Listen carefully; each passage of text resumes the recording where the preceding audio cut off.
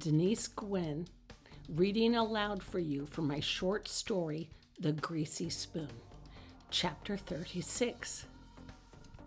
Nick longed to ask her who Lupe was to her, then decided against it. "Where do the hogs go after the cage?" Nick asked, nodding at the contraption that he and Ed had just escaped from. "There is a chute," she said, pointing into the dark abyss.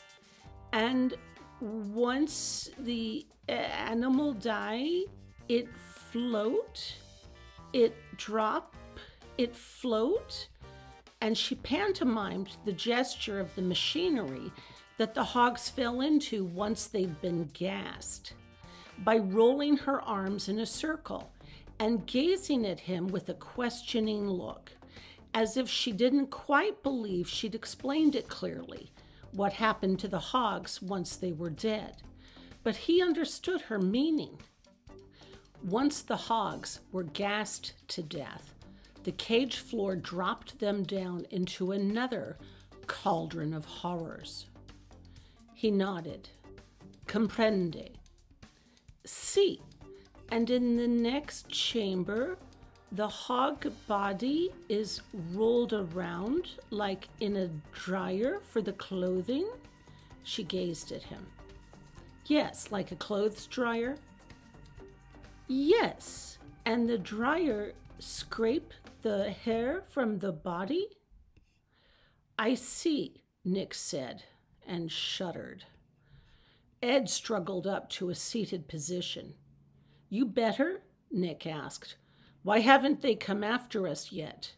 "I don't know. Are you ready to move?" Ed pulled his knees up to his chest and wrapped his arms around them. "I'm gonna have to be." "Okay." "I don't know how much longer I'll be alive, but for the present moment, I'm still here." "Hey," Nick said, cocking his head. "Did you hear that?" "No, what?" Ed asked. The shower room was silent. Not a sound. He glanced at the girl and nodded at the closed shower door, and she gazed back at Nick with her big, wide brown eyes. "There is antiseptic in the shower, I think," she said to him. She wasn't sure, and Nick nodded. "Acid?" Nick asked. "Si, acid." "What for?" Ed asked. "It is the best way to get them clean, they say. It sanitizes them." "Why are they so quiet, though?" Nick asked softly. "When this machine break," and she gestured to the Ferris wheel, "they kill the animal in the shower instead by changing to a gas." She looked at the Ferris wheel machine. "This machine, it does break down from time to time?" "A lot?" Nick asked. "Yes." Ed rolled over onto his hands and knees and struggled to his feet. "How do we get out of here?" She didn't speak. She pointed to the boxes. "She came in from behind these boxes over there," Nick said. "There's an exit, and she locked it from the inside." "I don't know that for sure, but I'm pretty certain she did. This girl is smart." "Oh, okay."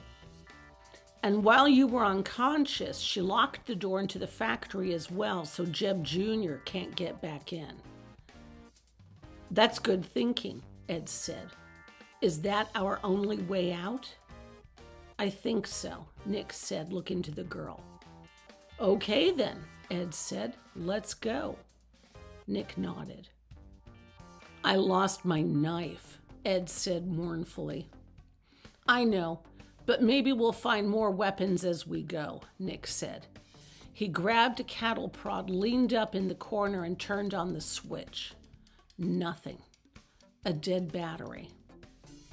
"Oh, well," he said, "at least I've got this." "Okay," Ed said. Nick went first, followed by the girl, then Ed. They edged past the boxes, and Nick thought he'd never seen a more welcome sign in his life. In big, red, bold letters, "Exit."